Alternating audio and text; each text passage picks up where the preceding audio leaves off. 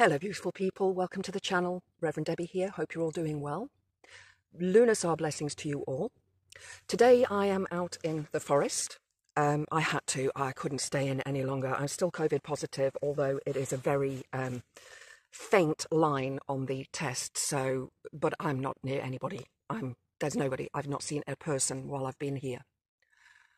But I decided to draw a card for you guys today.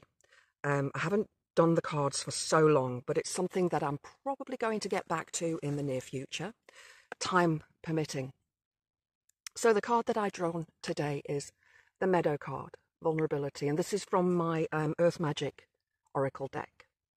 Now this card is all about allowing yourself to be vulnerable, allowing yourself to open up to somebody in your life. It could be a friend, a romantic partner, prospective romantic partner, or family member, or even yourself. You may decide you want to start being vulnerable with yourself. And right now, for me, I'm feeling that vulnerability is a good thing. I'm allowing myself to be who I actually am. I was not allowed to be that person for a very long time. I was not allowed to be the real me, but now I am. Now I can be. And so can you.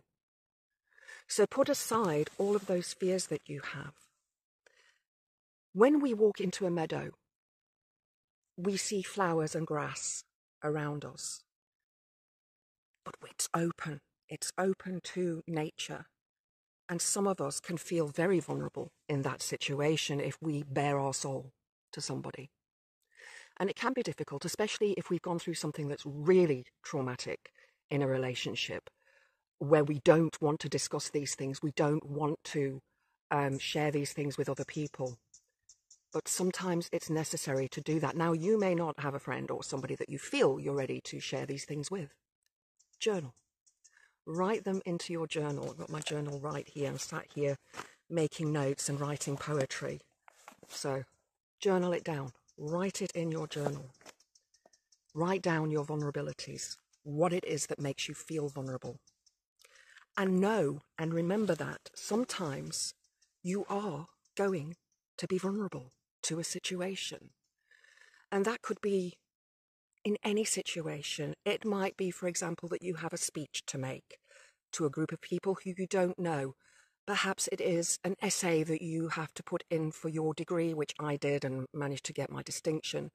But I was terrified. I was terrified that I was not going to get that distinction. It was very important to me to get that distinction. It was a goal I had set myself. Although I didn't need that distinction to pass, I wanted it for my own personal worth. So this vulnerability and allowing yourself to be vulnerable in front of other people, in front of beings around you, you can do that. You can do that. I promise you, you can. So, if you can, take a few moments today to maybe meditate on something that you want to let go of your vulnerability around, something that you want to be stronger around, something that you need inner strength for. You can do it. Put it down on paper. Write it out. Make it a positive for you and your life going forwards.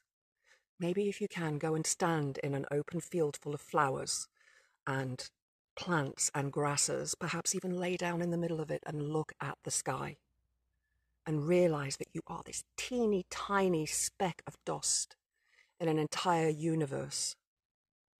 What can be more vulnerable than that? Blessed be.